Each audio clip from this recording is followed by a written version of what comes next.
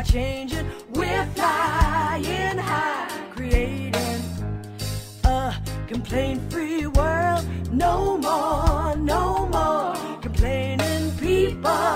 Their lives are changing. We're flying high, creating a complaint-free world. No more, no more.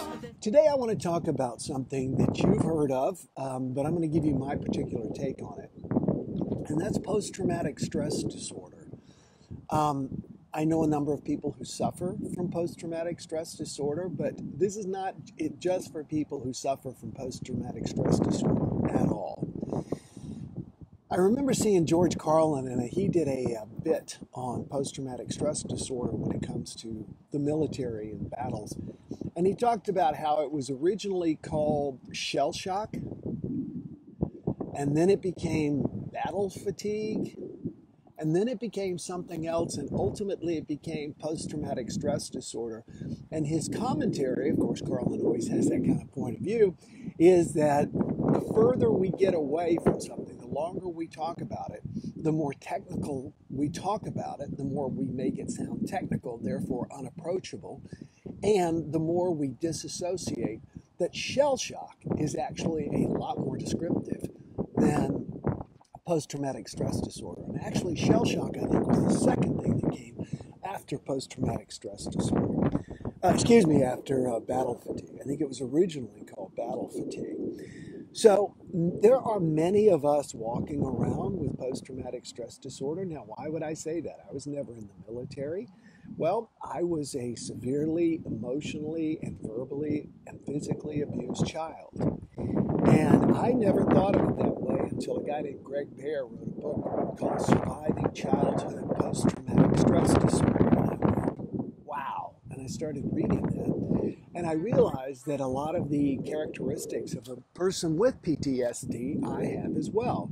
I tend to be jumpy. If I'm asleep on a couch, you do not wake me up. You stand over on the other side of the room and call my name because I'll flail. It's not like I'm trying to hit somebody. It's just that I go, wah, like this. I mean, when I wake up, it's a big thing. So that's just one of the examples. I've got a lot of them, unfortunately. What occurred to me, though, is that a lot of people have PTSD. There are a lot of great new treatments now for people with PTSD. All of a sudden, Teddy's standing up, and I'm wondering what's going on. That's not like him. Normally, he just lies there while I'm doing the JumpStart. Teddy, sit, buddy. Are you going to come back around here? Okay. There are a lot of people out there with post-traumatic stress disorder. My sister Shonda has two massage therapy and float centers in Kansas City. And people who do floats or sensory deprivation tanks, they're very good for people with PTSD because it's amazing how much doing something like that will relax you.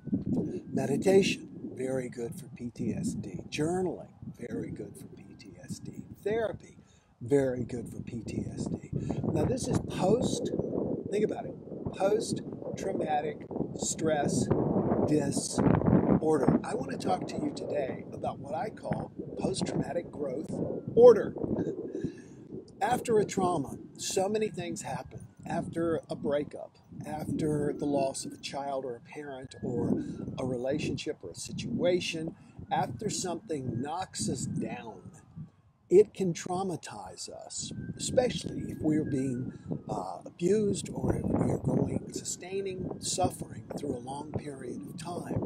It scratches our record. That's the term I like to use. I'm old enough to remember records. I'm sure many of you are as well. We've got sounds like a police car about to go by. Many of us are old enough to remember that. And post-traumatic stress disorder scratches your record. If you are in a battle or if you see some horrible, horrific things, it scratches your mind and it makes it hard for it to go away. If someone breaks up with you, like I said, or if you break up with someone else and you're going through the pain and the suffering, or if you lose something or someone, or if you have a pet die or whatever, all of those things are very, very stressful. Now, many of those are things you just have to live through. You just have to get through. Many of those are things that if you just go through the pain and the stages of grief, then you'll be okay on the other side. However, I also want you to look at the things that go wrong in your life that are ultimately within your wheelhouse. In other words, once you get to be an adult, there's not a whole heck of a lot that's not ultimately your responsibility or cannot be impacted by you by changing who you are. That's why I like to call this post-traumatic growth order. Sunshine's coming out. Oh, the sun's behind the clouds. Whoa, that's still too bright. Post-traumatic growth order. There is an order to life. Life is about growth. Life is often about breaking down and then coming back.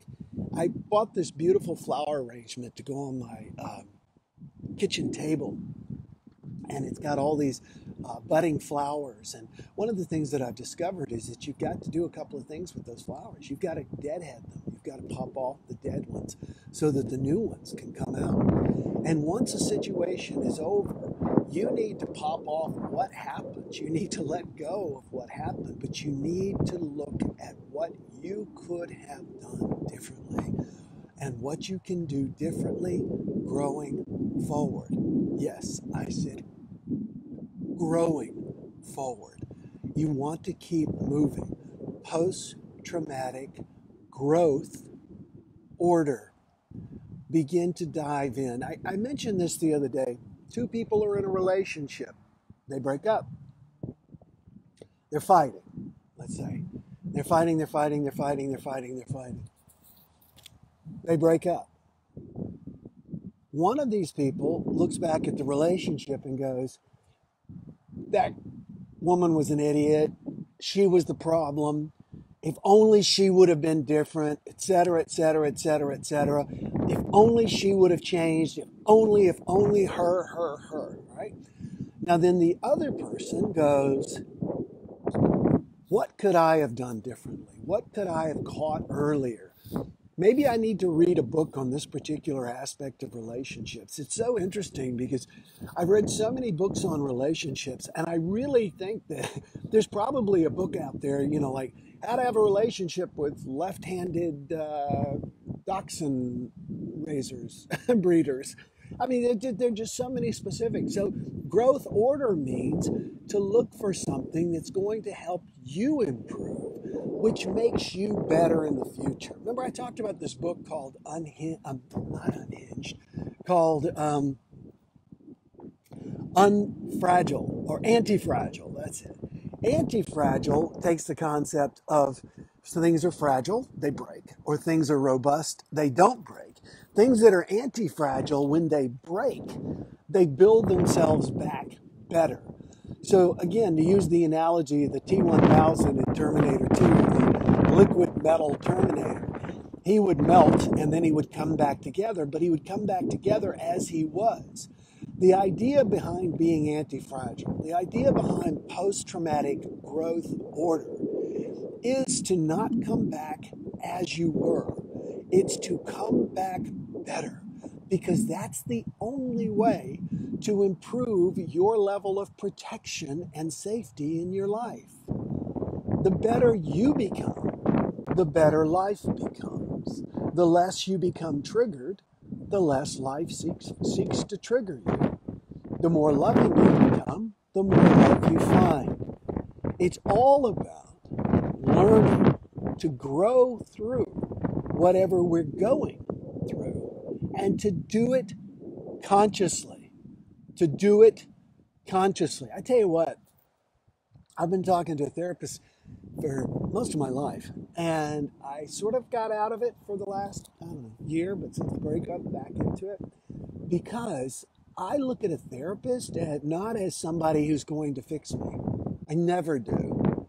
And you shouldn't either. You shouldn't look at a therapist. You shouldn't go in and say, here I am, fix me. You should be just like you're going to see a doctor. If you've got a physical problem, you should be reading books on that physical problem and going in and having a conversation with your doctor rather than asking your doctor to fix you. It's a whole different level when you sit down with a therapist and say, I'm reading a book about blank and I notice blank about my behavior. in these situations, and I want to address the core issues.